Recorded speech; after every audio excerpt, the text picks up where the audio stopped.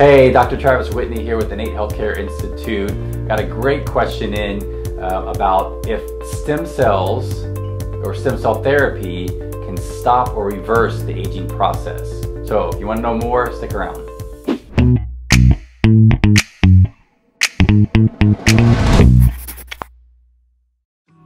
So if anybody's into anti-aging, longevity, you'll probably eventually come across how stem cell or stem cell therapies play a key role. One of the biggest proponents and leaders in the field, Dr. David Sinclair out of Harvard, has dedicated his career and life basically to longevity medicine, finding out how we can age appropriately and age better, to where our lifespan can increase, but not only our lifespan increasing by a number, but our health increasing and being better and improving as we live longer. So very much along the lines of what I tell my patients, that it's not so much the years in your life as it is the life in your years.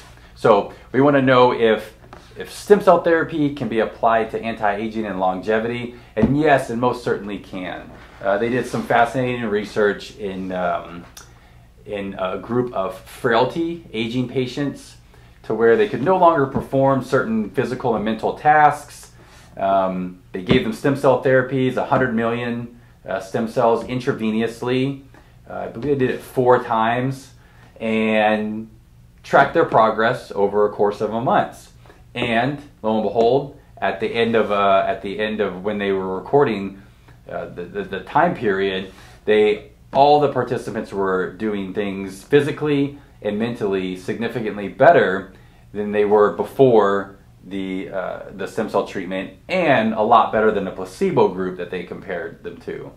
So one of the hallmark traits of aging, as we're defining aging, and I like Dr. Sinclair's analogy of, or not really analogy, but just comparing that aging is a disease. And so we're finding out that as this disease of aging progresses, one of the hallmark traits is that we lose the amount of stem cells that are organically in our body, that are naturally stored within us.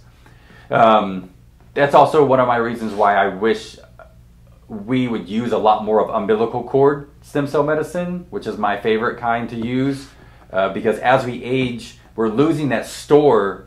As we get older, our numbers of stem cells are decreasing, and so when you do something like a bone marrow or an adipose tissue, you don't have as rich of a store to pull from. You don't have as high of numbers to pull from. So as we lose these key healing cells in our body, we age more, and disease is easier. It just seems like we don't recover and recuperate. So stem cell therapy does and plays a very significant role in the aging process, and I use it in anti-aging longevity capacity with patients, and we're seeing a lot of improvement in their physical and mental well-being. So you'll start to see and hear a lot more of it over the years, I can guarantee it. So hope that clears things up and answers that question for you. And if you have any other questions regarding stem cells and aging, or any kind of health related questions, leave them in the comments below. We'll make a video for it. And I'm wishing you all happy and successful health, and we'll see you in the next video.